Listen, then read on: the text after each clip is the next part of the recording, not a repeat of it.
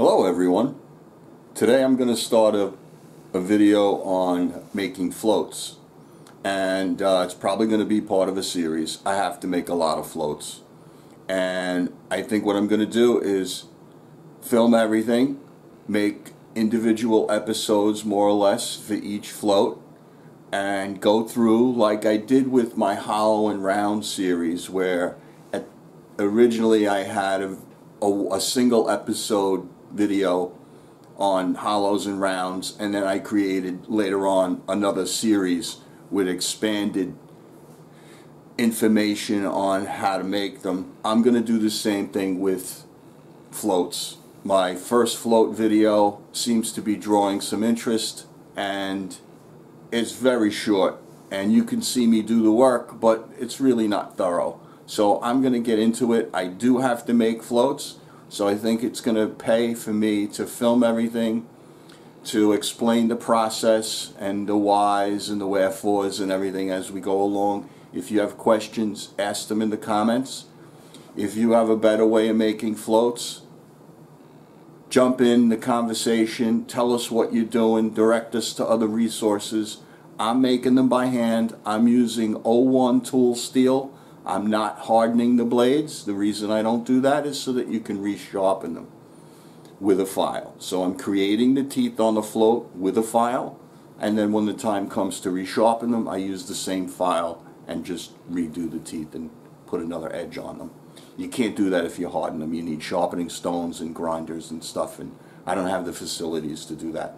And back in the day, the plane makers were able to sharpen their floats. So I'm making them more or less the same way that the old timers did. So as we go along, I'll do more explanations and get into all that other good stuff. For now, let me get set up, and I'm going to start making my first float. So the first float I'm going to make is going to be 18 inches long. And I'm making it out of material. It's going to be 3/16 thick by a 1/2 inch wide. So let me get the tape measure, and we'll cut it exactly in half. So this is 36 5/8. So let me just make one cut and divide it in half.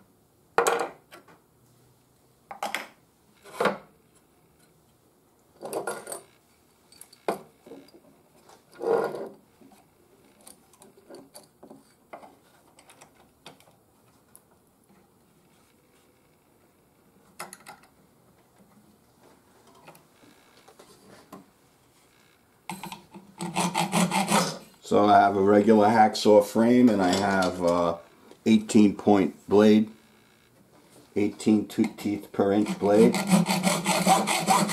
nothing fancy.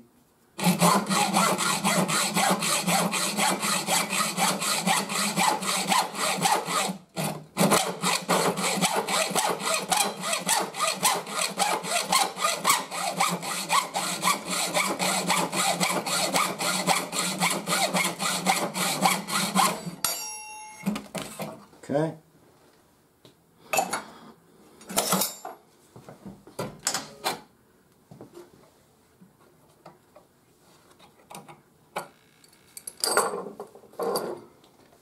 So let me just dress that up a little bit.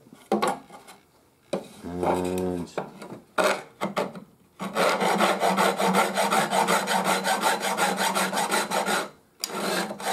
that way I won't get cut.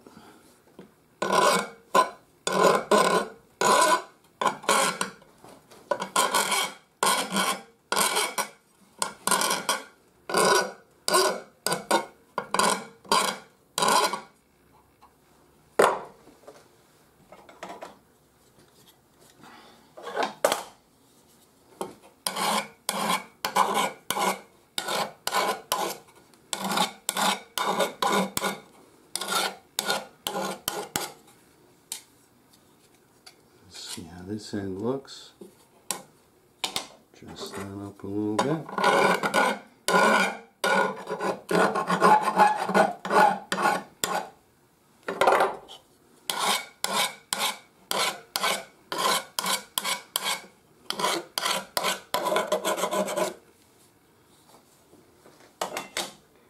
Okay, so on my floats that I made in the past, I have a 5-inch handle.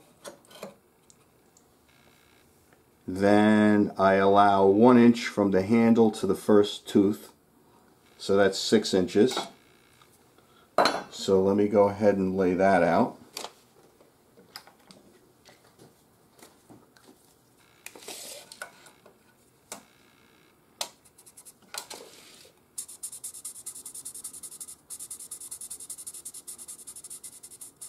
Okay, that's the first tooth. And then on the other end, I'm going to leave 2 inches blank with no teeth so that I can grab it,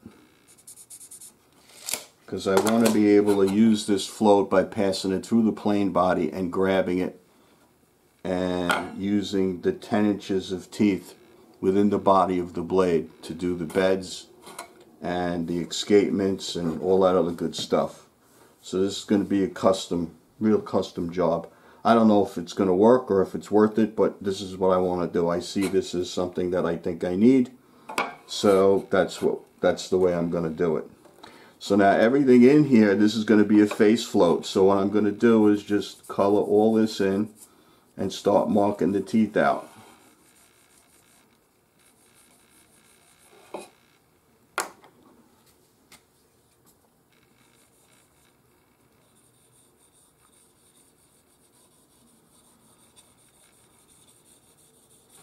There's probably a lot of different things you could use to lay the steel out. I use magic marker.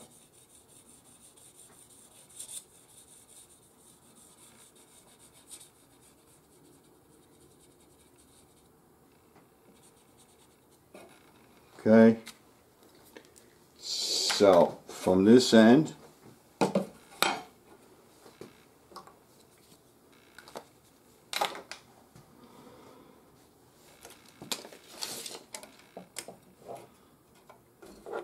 I'm going to make a mark 6 inches, and then let's see, I'll go 10 more inches this way.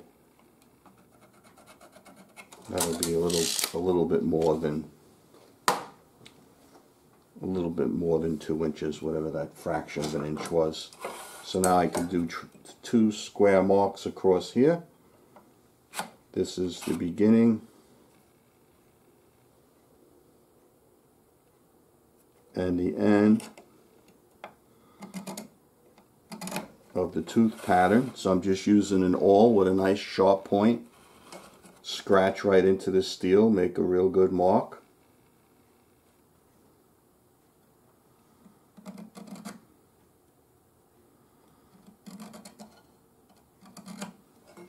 Okay. Now what I have is a flat ruler, and what I think I'm going to do, let's see if I can do this.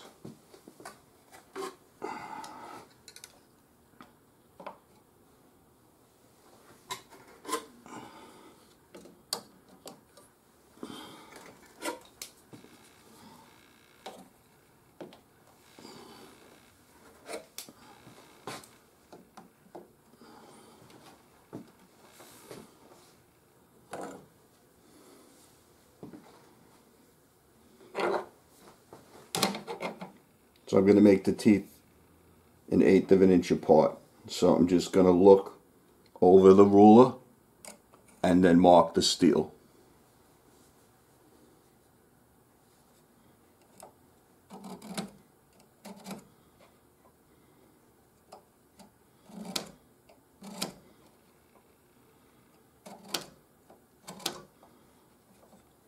Now the way I've done this in the past is I made tiny little tick marks on the steel, and then I took the ruler away and then lengthened the marks with the square.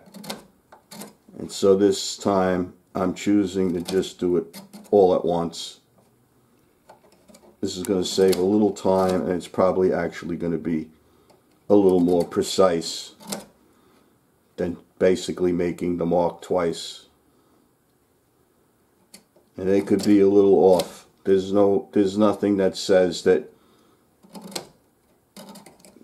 you have to be within thousandths of an inch of the spacing. I don't believe, as long as the tops of the teeth line up, it doesn't really matter how far apart they are.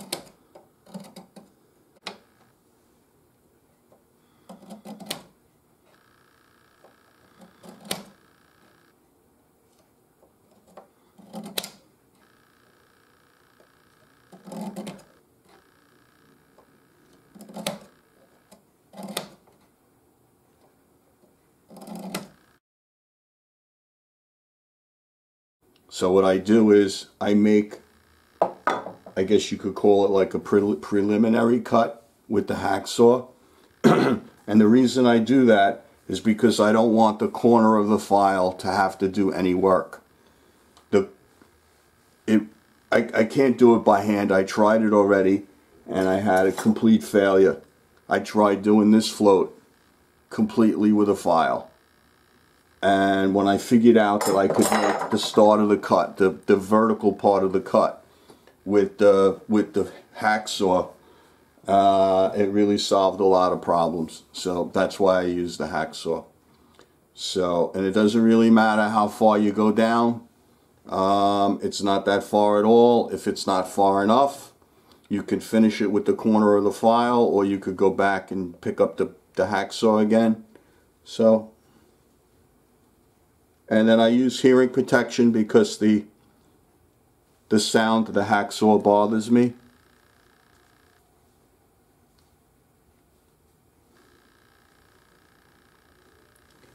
A little bit of friction builds up in here, so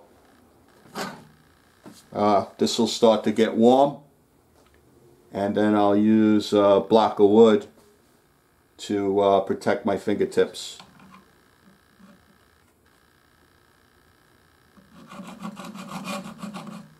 The other thing is, this float is going to be pushed this way, so the handle is back here. So you want the vertical face of the tooth to be, if I'm right-handed, the way I'm standing in front of this float, the vertical face is going to be to the right of every line, which is the back of the tooth. And then I'm going to set the file vertically with this face vertically, and then that's going to give me the cutting face I need so it cuts on the push stroke. That's important. You don't want to set the teeth on the float backwards. So let me adjust this light.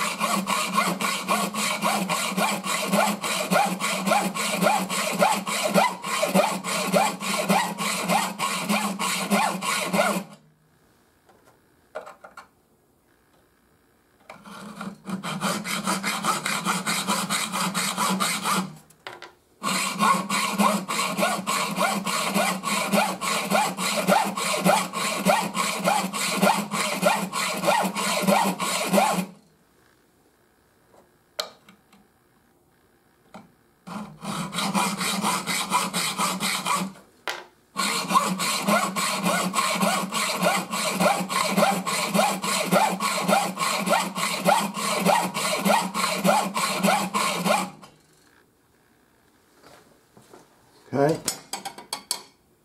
So I could keep going with the saw. Let's see how this cuts with one of the files I have. So let's see. I think this one might still have some life in it. Let's try this one. Okay, so this face has to be vertical.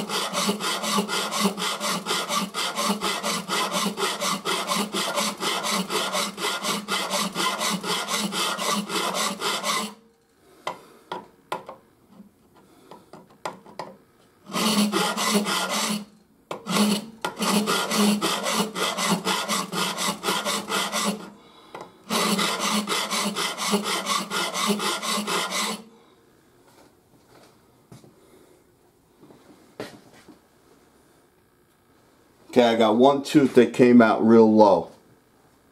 Either the spacing was off or I filed too deep, whatever happened. But that's fine.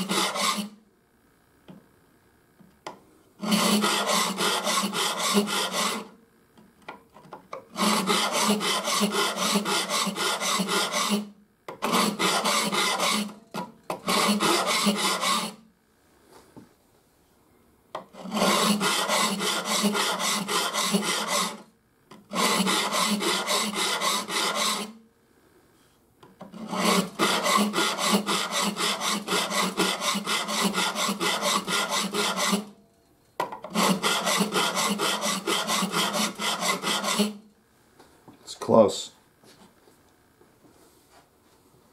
So that's the idea. I'm going to shut the camera off and keep going and pick it up later.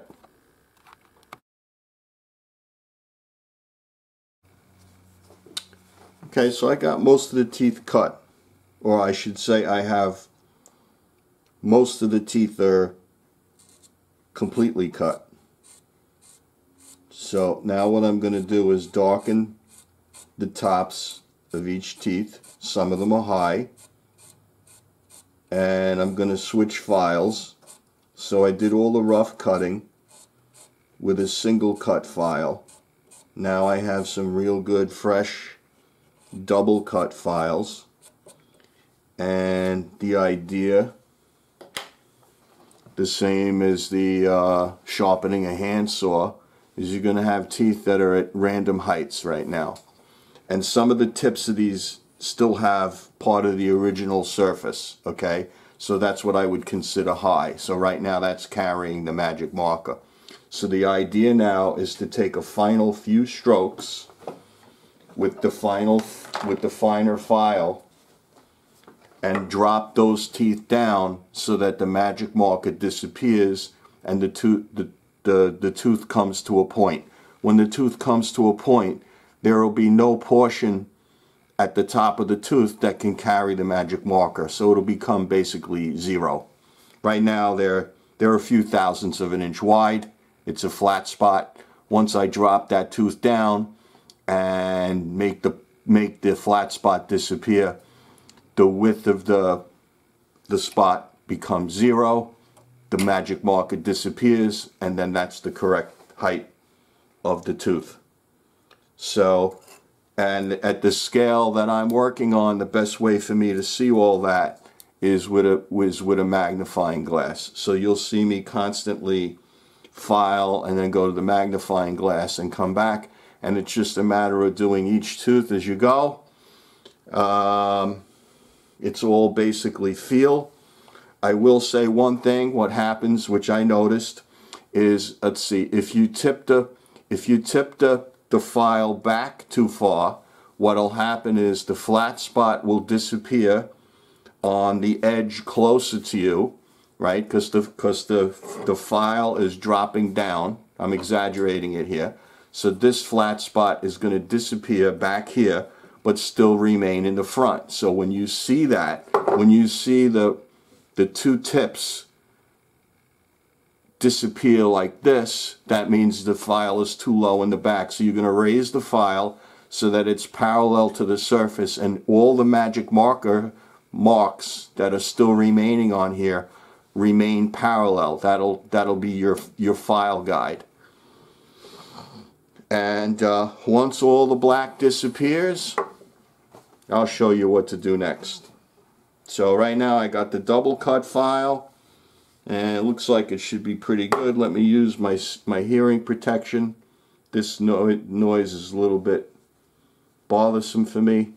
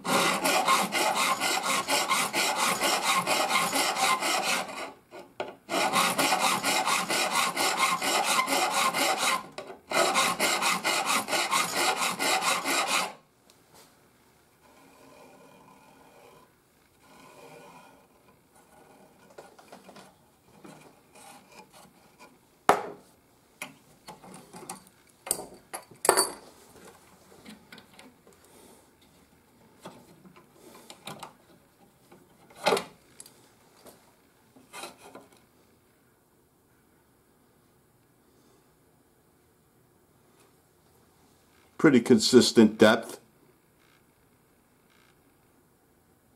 They're a little deep over here,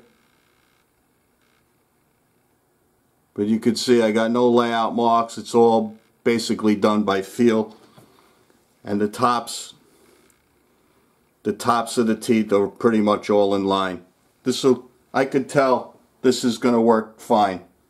So now let me remove my earplugs. There's a burr on the back side of the float. The file tears away some of the material.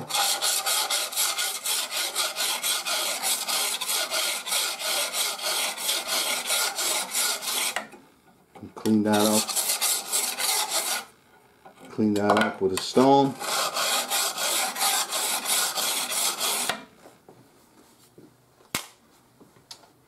Okay. Now I got a piece of maple around here. So one of the other things that I do while I'm filing, sometimes the harmonics of the file and the saw create a almost like a speaker effect, a megaphone effect right here on the bench. So I have towels double up, and I'll pile them up on here and just file in between the towels so it deadens some of the sound, because it will be a bit of a racket with all the filing and the sawing. If noise is a problem for you, you can do that. So I'm going to clamp this piece of scrap to my little elevated area, and we'll see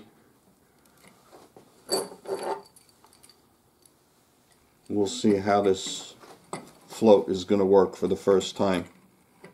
It looks good. Now if you had to, you could color all this in and then just drop the teeth down again, but these teeth are very close. This is going to cut fine.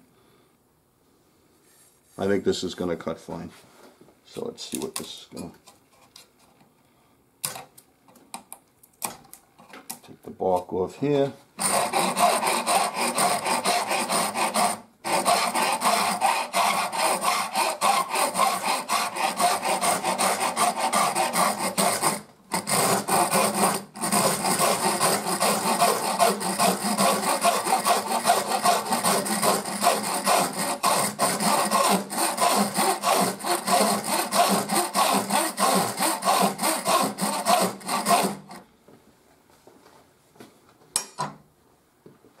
Okay, that's more work than you're ever going to do inside of a plane. So that's fine. So now let me set up and do the other float, which will be the edge float. And then I'll prep them and I'll do the handles.